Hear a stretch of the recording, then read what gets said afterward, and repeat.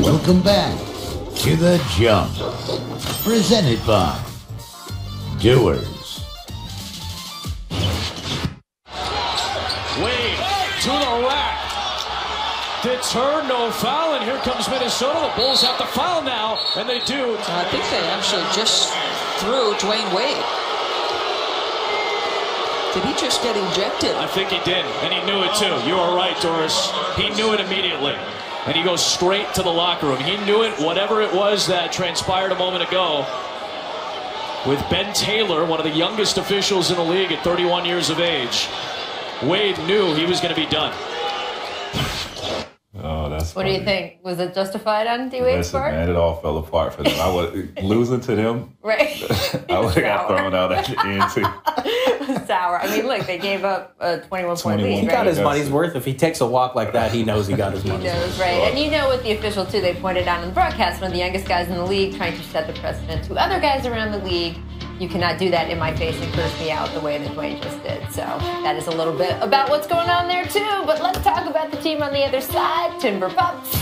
The Young Wolves, 21-point comeback on the Bulls last night. That is the largest comeback of the season thus far of anyone, anywhere. So props to them. Zach LaVine, 24 points in 43 minutes. And the whole team, right, just looked like they really wanted to win for Tibbs. And Tracy, you talked to Karl Anthony Towns about it after the game.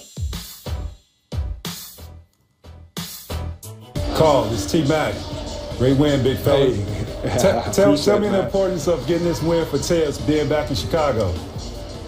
I mean, it was real important. To me personally, it was. You know, I didn't shoot the ball well tonight, and, you know, I just felt every time I missed a shot, you know, that I was letting Tibbs down, you know, but I just tried to pick it up on the other end. You know, when you're not hitting shots, there's a lot more ways to be just as effective, and I just tried to bring a lot of energy all around. I told Tibbs in the fourth quarter, you know, I'm going to bring this home for you, so I'm just glad that I was able to come true on my word.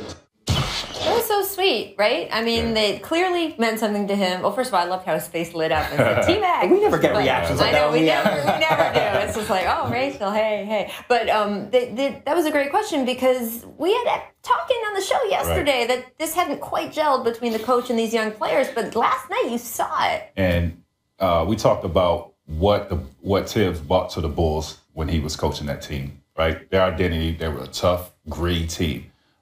This is what I expected to see out of Minnesota when Tibbs was, you know, named the head coach with this young group of talent. You have 3 guys on this team averaging over 20 points. And I expected to see the grit and tenacity out of these guys because that's what Tibbs bring. They showed that last night. Now, will this be a catapult to something, you know, greater for them?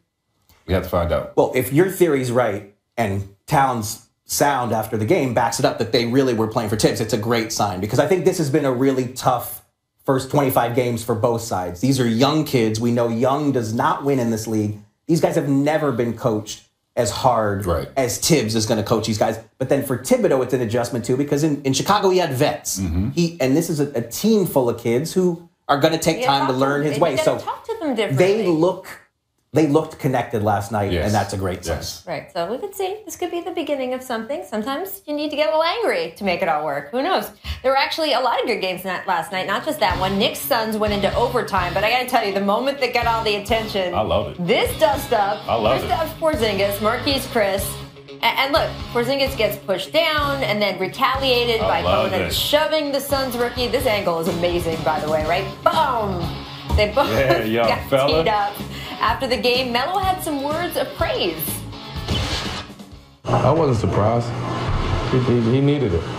He needed to, you know, get that. Sometimes people try to take advantage of his kindness. I've never seen him get that angry. So for him to kind of get to that point, you know, obviously something was going on. I love it. Right? Yeah. I mean, this guy has game. 7-3, he has game. And the young fella tried it. So I wanted to see him retaliate. They're going to push him around and test him. Look, you're a man first. Don't let nobody punk you out on the basketball court. This is a good tack to take, right? This is a good. Sure. You I'm not mad at him for this.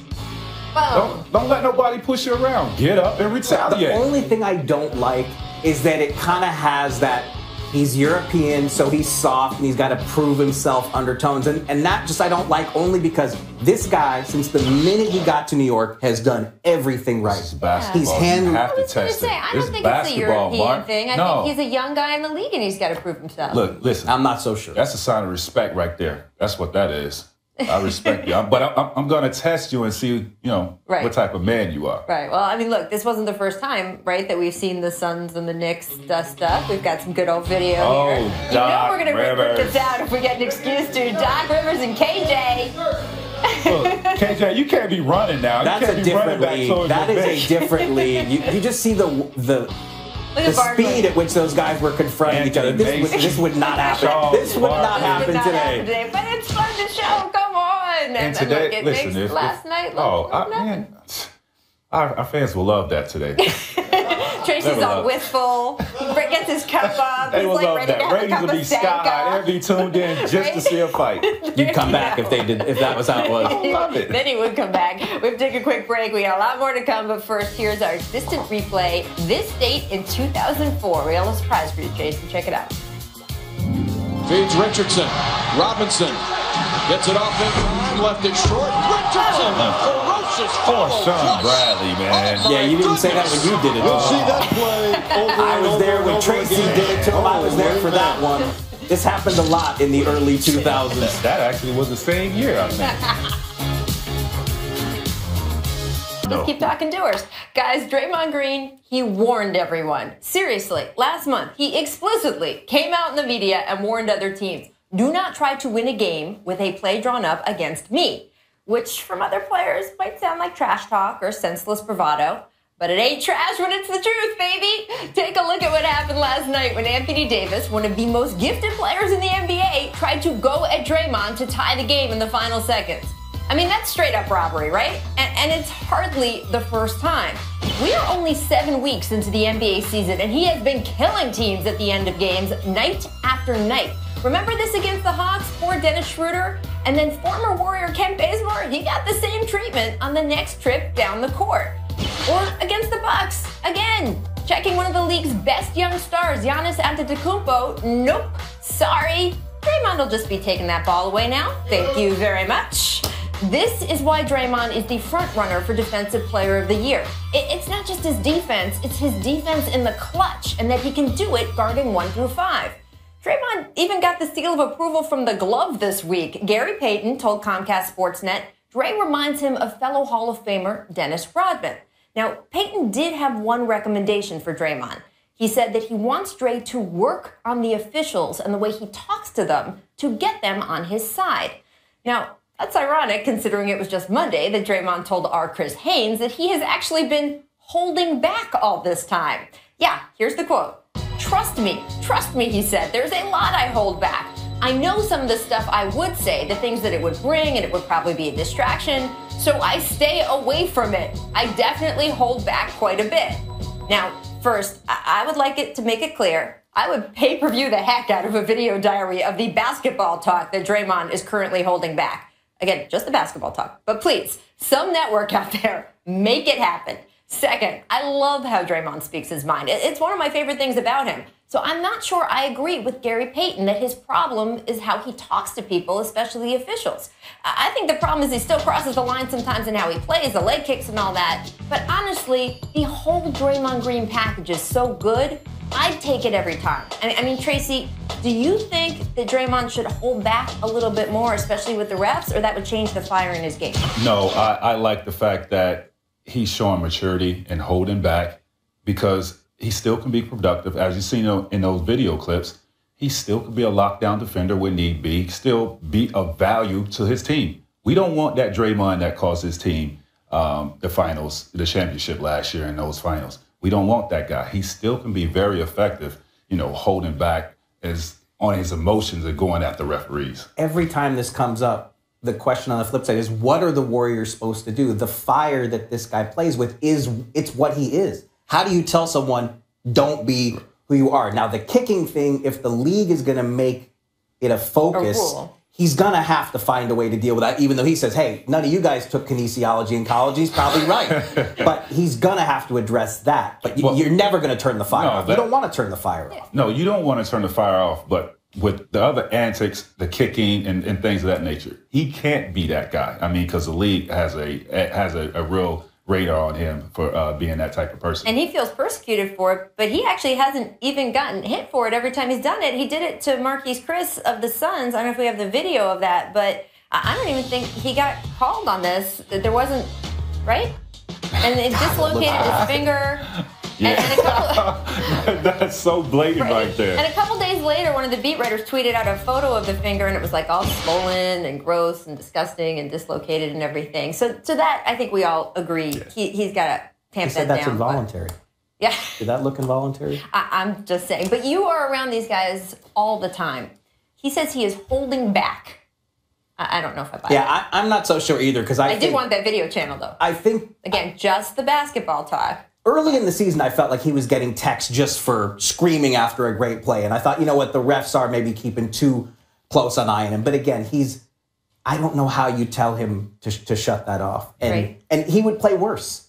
I mean, I think you saw after the suspension, he was a shell of himself in the game after the suspension. I mean, a key defensive stop on Anthony Davis. Key defensive stop. He got the steal, and he showed his emotions. Be that guy. I mean, it's nothing wrong with that. There's nothing not working for the Warriors right now. That road trip they've been on should have sapped the energy out of them, but except for that one shown in Memphis, it didn't, right? I mean, I would say this, though. They were tired. I mean, it was grueling because they traveled so much, almost 6,000 miles on that trip. And I was actually in New Orleans, not for the game. I had a chance to visit with Klay Thompson. We did a podcast the night before the New Orleans game, and he admitted, man, this has been a long trip. And so I think they're human. I mean, they're great. They're an offensive machine, but they've lost some of the depth they've had. They're gonna be weary on long trips just like anybody else. And they're not taking nights off. They're not. We'll get to that. Would you wait? No, I'm we just will saying, get to that. You know. Shows have a rundown. We'll get. This show really doesn't have a rundown, but anyway, here's something else that many people noticed from this same game last night. In the third quarter, including me, by the way, Steph hits a three, putting the Warriors up 7, and then gives a little dap to the Pelicans' assistant coach, Darren Erman. Now, we'll spot shot of this. There you go. Yep, right there. Now, Steph knows Erman well. He used to be an assistant coach with the Warriors for 3 years, and after the game, Steph did explain. While I'm shooting, he's yelling out, if he makes it, it's a good shot. If he makes it, it's a good shot. I'm trying to encourage their defense. So I wanted a little praise for that good shot I made. I mean, I know why Steph wanted to do it. Are you cool with the guy on the Pelicans bench, the assistant coach, doing it? Nah, not if I'm a player on the team. Not when this guy's dropping 30 on us. And we're losing? I'm not cool with that. I'm going to defend Darren Erman here and say that he didn't know how to react. He was caught up in the moment. Look, assistant coaches get starstruck too. If Steph Curry sticks his hand out to slap it, if Steph Curry sticks his hand out to slap it, most mortals are going to go, yes. But this is not an assistant coach. This is not an assistant coach that, hasn't been around Steph every day for a season. I mean, he was with the Warriors. 3 years. So he shouldn't be starstruck. He knows Steph. He shouldn't be, but I'm going to say in this instance, he didn't even realize what he was doing. If I'm Anthony Davis, how do you not realize it? He's on the other team. They're wearing different colors. I got some words for him when I go to the locker room. Somebody told me that. That's the thing. If you were on the Pelicans, right? Yeah, he has to see me. Like, you can't be doing that, bro. All right, we have to move on to the topic that keeps giving in the All NBA. Right, I learned my lesson. Yeah, first of all, don't mess with Tracy. You should know that. But Tracy, here you go. It is teed up for you. If Grizzlies fans want to see the big three of LeBron, Kyrie, and Kevin Love, they will have to get on a plane to do it. They will not even be on the bench tonight. Cavs' Ty Lue said they did not travel to Memphis. Now, I do want to point out, this is the back-to-back of a home-and-home with Memphis. And Memphis did rest Marc Gasol last night in Cleveland. So this is a little bit turnabout as fair play. Here's what LeBron had to say about it when he was questioned. Our coach wanted to rest us. I'm not going to buck at my coach, and that's what he wants, and that's what we're going to do. I've been in this league 14 years. I shouldn't have to explain me sitting out games or not playing games. I've played in every arena, including Seattle that's no longer here, including some other places. So, it's not like it's my first year. I I think we ran that just because of the hat, by the way. He's played 14 years. The other guys haven't put in 10 years yet. I don't understand that. This is my own problem. Now, LeBron, he's off the hook. Yes, he's been in the finals, 6, 7 straight years, so he's off the hook. I don't mind him. But the other two guys, look, when Memphis Grizzlies are marketing their tickets, trying to get their season ticket holders and people to buy tickets, you best believe the defending champs is one of those games that everybody wants to see. LeBron James, Kevin Love, and Kyrie Irving. So for them to be in the Eastern Conference, Memphis Grizzlies being in the West, they only come there once a year. So it's some fans out there that is looking forward to seeing these guys play, and they're not going to play. Precedent's been set, though. It's not going to change. Adam Silver's been asked about this. It might change because we reported a week or two ago that the league is going to move the season opener up starting next season. It's going to move up a week to 10 days. That's going to create a little extra wiggle room in the schedule, but there's still going to be patches where there are home and homes or tough travel. And Adam Silver has said, I don't feel comfortable telling teams how you manage rest. In a perfect world, all the rest would be in home games and guys would never rest in road games. But if the league's not going to tell coaches they have to do that. So we're still going to see this on occasion. On the flip side of that, hell, if I had a coach like that resting me throughout the year, I'd probably still be playing, guys. You got to pop too late. Would you wear that hat? It was okay on LeBron. He could get away with it. He can get away with it. You that good? I don't know. Who's going to tell him? Could get away with that hat. I'm just saying.